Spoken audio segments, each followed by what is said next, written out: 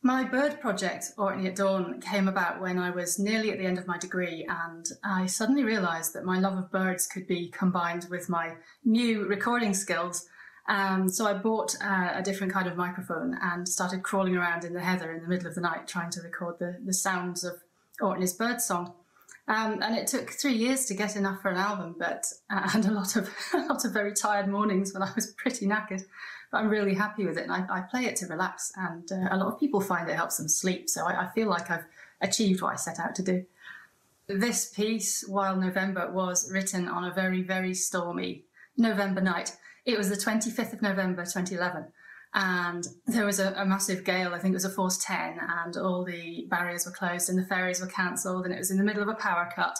And I was just sat in the house looking out the window at all this incredible weather going past, and it just came out in the space of time it takes to play it. It was one of the easiest tunes that I've written, but I am very happy with it.